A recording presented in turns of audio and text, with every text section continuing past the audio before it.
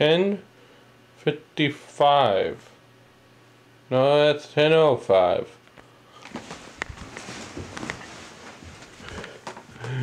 Yeah, people say millennials can't read analog clocks. Apparently, I can't even read a digital clock. So, I don't know what kind of clock you. Apparently, clocks are just useless to me.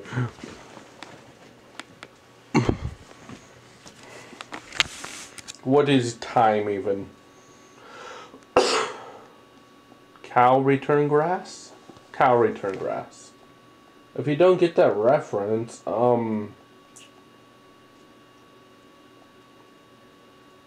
don't know what to say to you. Let's say there was a certain captain who, didn't understand what that meant either. So, anyway. Yeah.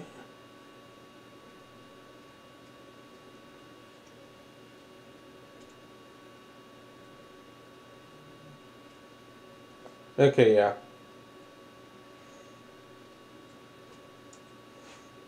Second Kings chapter 13 verses 10 through 25.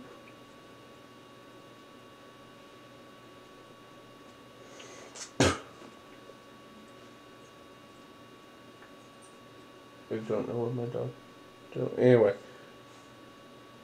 Joshua, king of Israel. You know, I'm not talking about these things out for you. They're going to be in the titles. In the 37th year of Joshua, king of Judah, Joshua, son of Jezariah, Jehoahaz.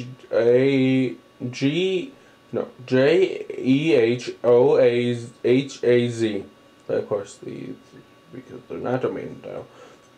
Became of Israel and Samaria, and he reigned for 16 years.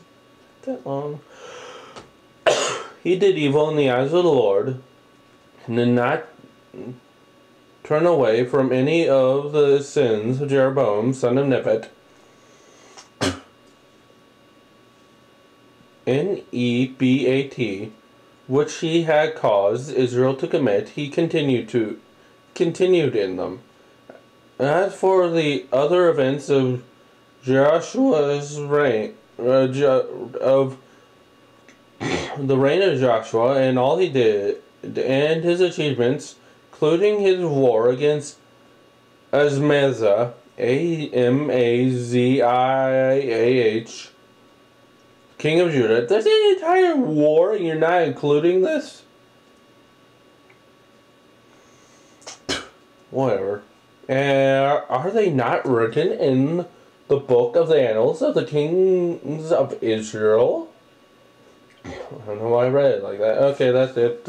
I'm doing this video. No, I'm just kidding. Joshua rested with his ancestors, and Jeroboam succeeded him on the throne. When Joshua was buried in Samaria, with the kings of Israel. Now, I don't know why, but for some reason, the usual end of these king sections is at the beginning.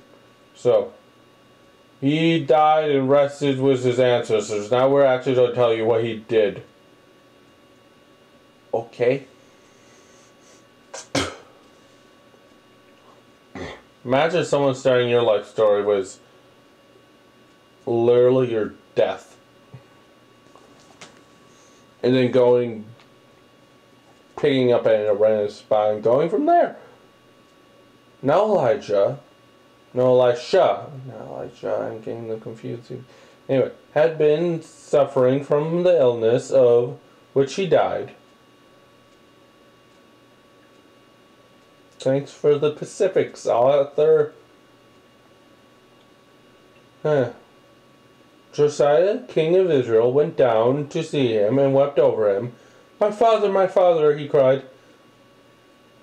The chariots and horsemen of Israel.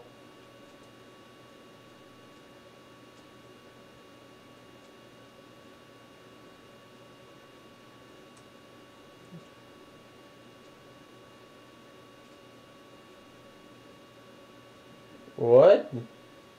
Wait, Elijah had been suffering. Oh wait, he died later. That's weird.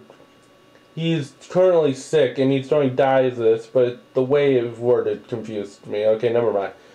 Elijah said, "Get a bow and some arrows," and so he did. Hey, just because they might agree on some things doesn't mean they can't be friends, okay?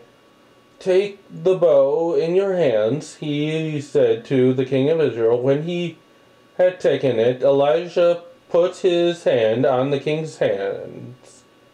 His hands on the king's hands. "Open the east window," so he said. And he opened it.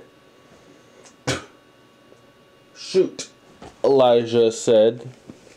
And he shot.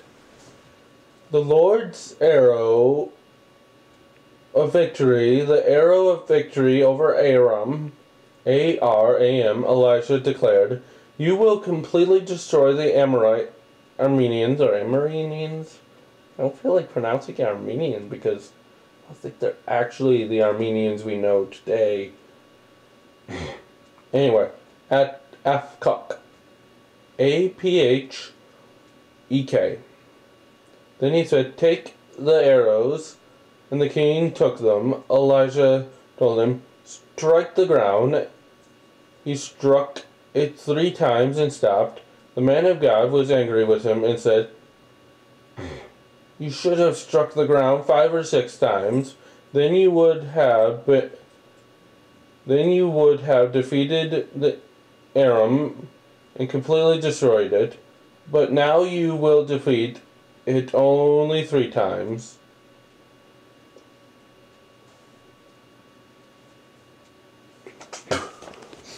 Okay. Strike the ground. He does 3 for one reason. Apparently that's wrong. Huh. To decide how many times he's still kick these people's butt. Interesting. Elisha died and was buried.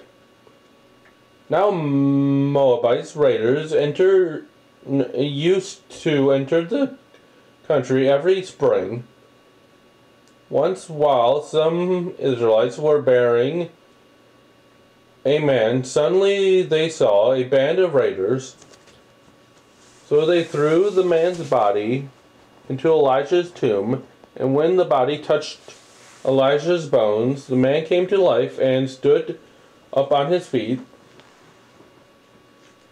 And this is another instance of resurrection, and it's only gets a sentence, not even its own verse, just a little sentence. Okay. Hazael, Hazael, king of Aram, oppressed Israel throughout the reign of Jehoahaz, but the Lord was gracious to them and had compassion and showed concern for them because of his covenant with Abraham, Isaac, and Jacob. To this day he has been unwilling to destroy them or banish them from his presence.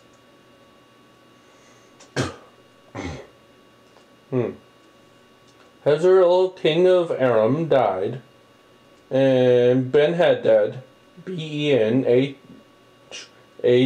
his son, succeeded him as king. Then Joshua, the son of Jehoahaz, recaptured from Ben-Hadad, son of Hazael, the talents he had taken in battle from his father Jezreel. 3 times Joshua defeated him, and so he recovered the Israelite towns.